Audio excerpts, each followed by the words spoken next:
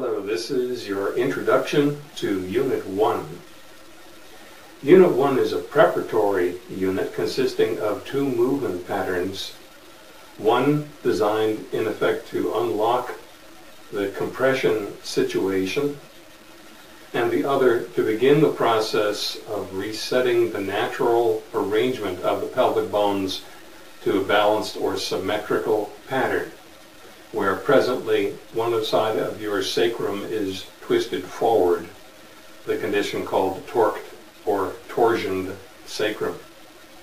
So the first movement in this unit is called gentle spine waves, and the purpose of that movement pattern is to relax the back musculature, and by so doing to take compression forces out of the lumbosacral junction.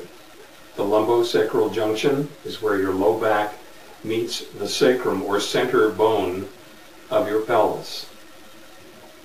So by relaxing the back muscles, you'll feel your back get flatter and you'll feel somewhat longer.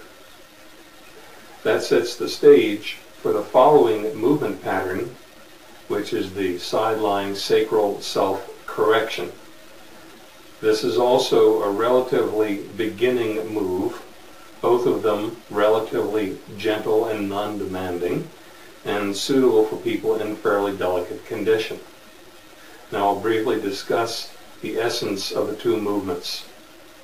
By essence, I mean the central aspect of the movement that makes it do what it's supposed to do.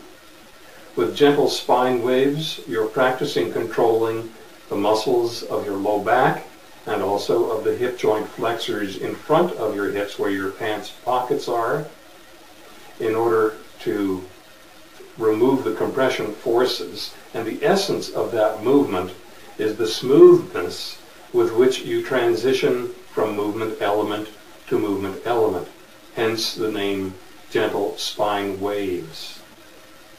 So you should never be forcing and never be treating this as a stretch, but rather treating it as a movement pattern that you're learning to make smoother and smoother. Now, one of the keys to this movement is toward the end of the movement, where you're pressing the back of your head down and your sacrum down. The back of your head with your chin up, and the sacrum with the back arched so the tailbone presses down. You want to feel both places, back of the head and tailbone, pressing equally, at which point you'll do a slow relaxation of the effort that lifts your chest and feel the compression forces go to your low back. It's good to hold that sensation long enough that you feel something shift inside yourself before completing the relaxation. The other movements in that action pattern may be rightly regarded as building up and preparing you for that last movement where your head and tailbone press down. So that's gentle spine waves. The sideline sacral self-correction involves going into different twisted shapes with one leg forward and the same side, arm and shoulder back. The leg forward being turned as given in the instructions, and the arm and shoulder being turned the opposite way as given in the instructions. And it's essential during that movement to keep those twists as you go into the relaxation phase. So that's the thing to remember. And you want to stay balanced throughout that swinging movement.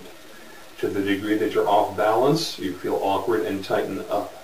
That interferes with the intended outcome of the movement pattern. So, maintain balance throughout the movement and maintain the twists that you're instructed to do.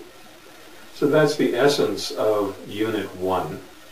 And you practice that until you get a distinct change from having done those movements. Distinct change doesn't mean that your symptoms have gone away. It means that the change intended by each of those movements has occurred.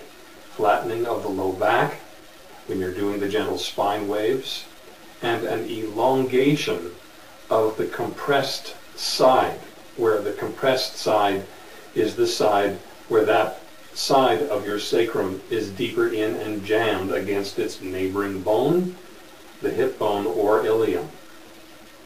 So one movement elongates and relaxes your spine, and the other elongates the overcompressed side. With that, let's begin.